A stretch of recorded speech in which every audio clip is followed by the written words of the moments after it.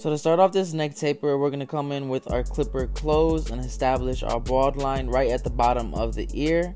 And now we're going to go above that with our lever all the way open, about a finger's width. And now to get rid of the line in between, I close that lever halfway and then open it up little by little. And now we're going to go with our one guard open right above that. Now right above that one guard open, we're going to use the biggest guard, which is the two guard open, and we're going to come off the shape of his occipital bone. And we're going to start blending down. So we're going to go ahead and grab our 1.5 with that lever open, and then we'll go ahead and close that lever little by little.